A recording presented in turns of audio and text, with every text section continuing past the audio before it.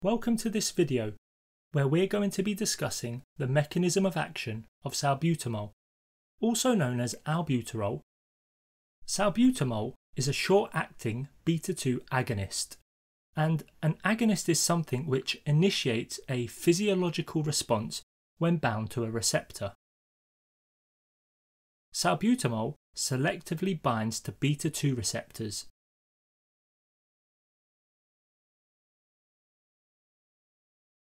A beta-2 receptor is a subgroup of adrenergic receptor, adrenergic meaning receptors which bind adrenaline and noradrenaline. Therefore, when salbutamol binds to a beta-2 receptor, it mimics the effects that adrenaline and noradrenaline would normally have. Because salbutamol mimics the effect of the sympathetic nervous system, it is known as a sympathomimetic drug. So let's look at the mechanism of action of salbutamol. Salbutamol works by binding to beta-2 receptors which cause a response from the cell on which the receptor is located. So the effect that salbutamol has will vary depending on where the beta-2 receptor is located within the body. Beta-2 agonists are predominantly used in respiratory medicine to ease bronchospasm, but other cells within the body also contain beta-2 receptors. Organs where beta-2 receptors are present include the bronchial smooth muscle, which is the target site of salbutamol. When salbutamol binds to beta-2 receptors in bronchial smooth muscle, it causes an intracellular cascade that inhibits contraction of the muscle fibres.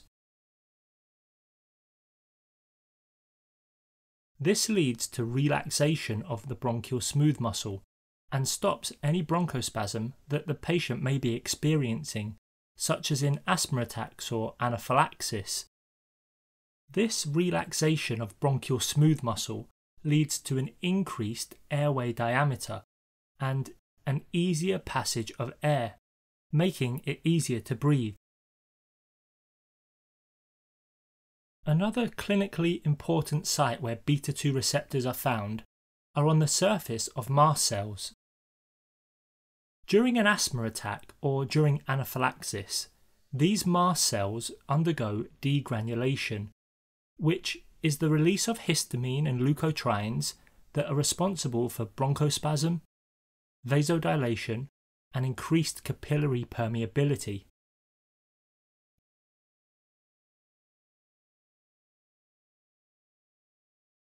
Stimulation of beta-2 receptors on the surface of mast cells will inhibit the release of these inflammatory mediators, which is extremely beneficial in asthma attacks and anaphylaxis. Other sites of beta-2 receptors include skeletal muscle spindles, which, when stimulated, increase the rate of contraction, which is why patients may experience tremors after beta-2 agonist use.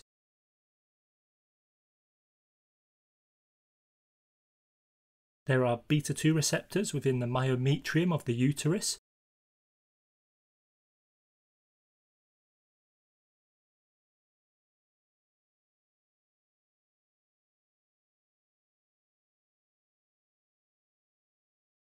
which can cause uterine relaxation. There are beta-2 receptors within the ureters, and when stimulated, cause relaxation of the smooth muscle, thus reducing urine entering the bladder. There are also receptors within the bladder itself, which causes bladder relaxation to prevent the excretion of urine.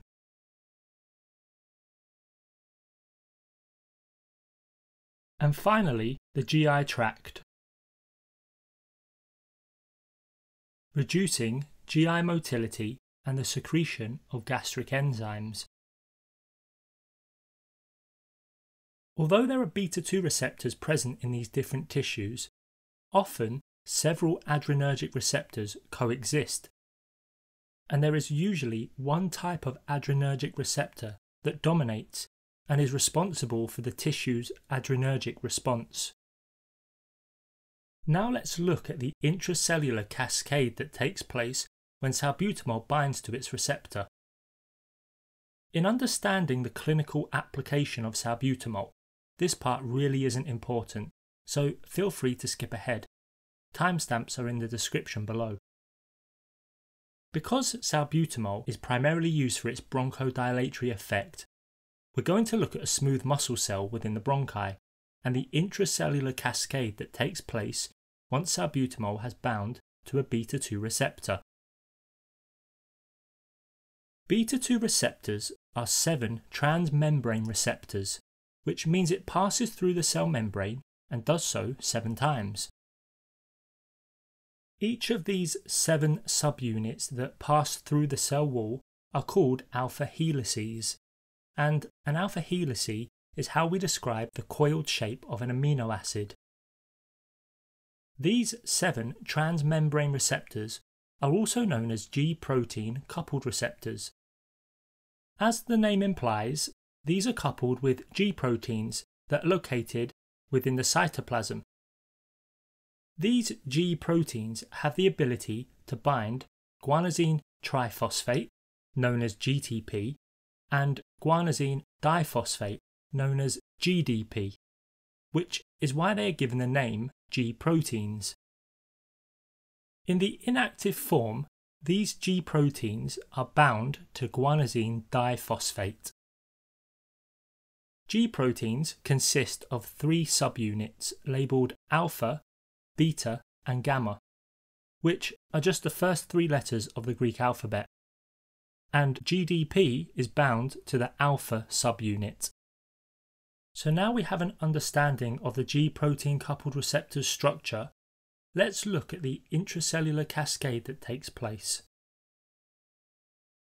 Once salbutamol has bound to the receptor on the outer surface of the cell, the G-protein coupled receptor will undergo conformational change. This conformational change will cause the alpha subunit to detach from the guanosine diphosphate and will instead bind guanosine triphosphate. This will cause the alpha subunit to disassociate from the beta and gamma subunits and will then bind to and activate a membrane-bound protein called adenylyl cyclase. Some textbooks will refer to this as adenylate cyclase, but essentially it means the same thing. Once activated, adenylyl cyclase will use adenosine triphosphate, otherwise known as ATP, which is the primary source of energy for cells. It will remove 2 phosphate groups and convert it into cyclic adenosine monophosphate. Cyclic means a circle, and in chemistry this would be one form of circular bonding. Cyclic adenosine monophosphate is just adenosine monophosphate that has been transformed into a circular structure with bonds by adenylate cyclase. This cyclic AMP will now bring about a response from the cell, which makes cyclic AMP a second messenger. Cyclic AMP will then act upon protein kinase A, and the activity of protein kinase A is directly dependent on the levels of cyclic AMP within the cell. Remember that a kinase is an enzyme that adds a phosphate group to another molecule, known as phosphorylation. In this intracellular process, protein kinase A is going to phosphorylate, so add a phosphate group, onto the myosin light chain kinase. The myosin light chain kinase is responsible for adding a phosphate group to the light chain of myosin in the presence of calcium and calmodulin, thereby activating myosin so that it can interact with the actin, causing muscular contraction. So when protein kinase A adds a phosphate onto the myosin light chain kinase, it inhibits it from working. Therefore, there is a reduced activation of the myosin, which means there is a reduction in the actin-myosin cross-bridge formation, leading to reduced contraction and relaxation, or in this specific case, relaxation of the bronchial smooth muscle.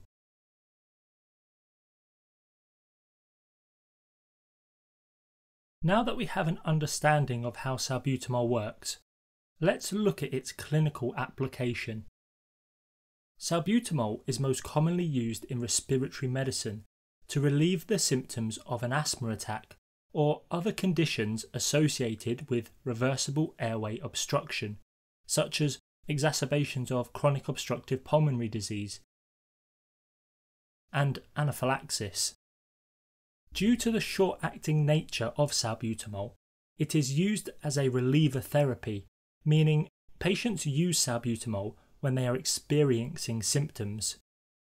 Longer-acting beta-2 agonists can be used in the prevention of symptoms in asthma and COPD. Another use for salbutamol is in the treatment of hyperkalemia.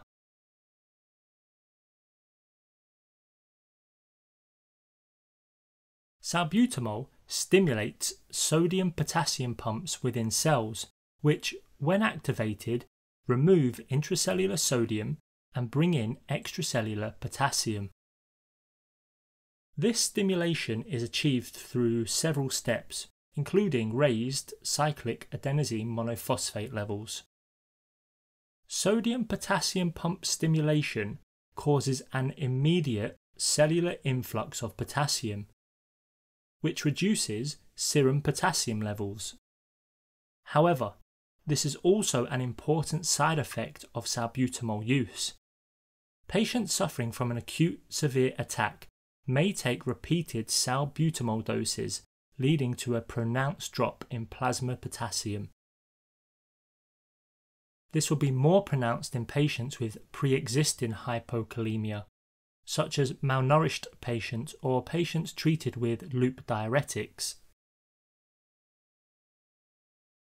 The adverse effects of salbutamol result from its stimulation of the sympathetic nervous system.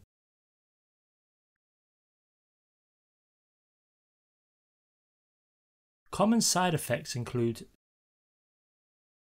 tachycardia, palpitations, anxiety, tremors, hypertension, headaches, and muscle cramps. Very rarely, salbutamol can also cause hyperglycemia, and as we've just mentioned, excessive use can lead to hypokalemia. To recap, salbutamol is a short-acting beta-2 agonist which binds to beta-2 adrenergic receptors and causes a sympathetic response. The main target for salbutamol is the bronchial smooth muscle, but beta-2 adrenergic receptors are also located on other cells and tissues throughout the body, which is what causes some of the adverse effects.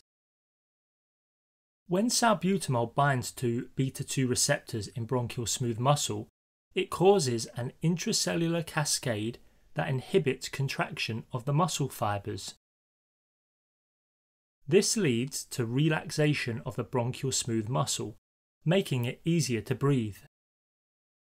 Salbutamol is commonly utilised in asthma attacks, as well as anaphylaxis, exacerbations of COPD, and the treatment of hyperkalemia. Thank you for watching, and I hope you found this video helpful. Be sure to check out our other videos on pharmacology, and if there are any topics you would like us to cover, then please leave a comment in the comment section below.